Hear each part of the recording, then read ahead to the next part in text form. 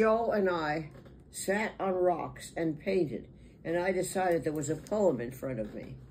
And so I just began to look at the far sea, and I thought it came from far, far off. And then the sea was terre verte. And I spoke to the sky, and I said, "Sky, palest of blue, cloudless, above and around, you rim our horizon and rocky surround. On terre verte sea, unravel your skeins of earth green and silvery sheen. Where turmoil from storm has roiled the salt water, made it a melange of seaweed and sand." That's why when you're looking at the stormy water, it's a kind of a mixture of brownish green because it's pulling up the sand, and that mixes in with the color, and it's no longer silver or blue or green. It's a mixture. It's an earthy green. So we watched for the slow upwelling wave, measured each gathering swell. Crest, tumble, and burst. Sunshine and spray roll in from the east.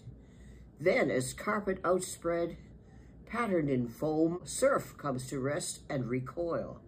All senses alive, we sit upon sun-sculpted rock, search over the endless pursuit, turn away to face west toward Lunenburg Bay. There, the long reach brings pell-mell the coursers, a breathtaking triple-line chariot race for the shore. That's what combers are. They're like horses rolling, rolling, rolling. They never stop racing in. Save for the wind tearing their manes, because up they come and the wind pulls back a little spindrift from the white roll. They never relent, racing for land with unquenchable surge. Here's a timeless look from the distant track, a salt of other far oceans, commingled beginnings, oncoming life. Like birds caught in a maelstrom with small beating hearts, memory tossed, chastened, we gaze under luminous sky.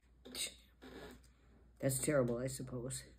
That's a long time ago. Oh, look, it was 2007. Joe and I sat on these big rocks that were all carved and ground and smoothed and crevice and wrinkled. It was more interesting to me to look at it than to paint it in some ways. Luckily, it just kept repeating itself.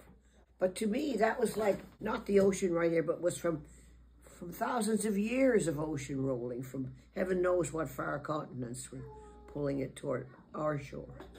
And you can still go down and see those same coursers rolling in and turning over, and the wind going, pulling it back, and then they roll right over up to the shore.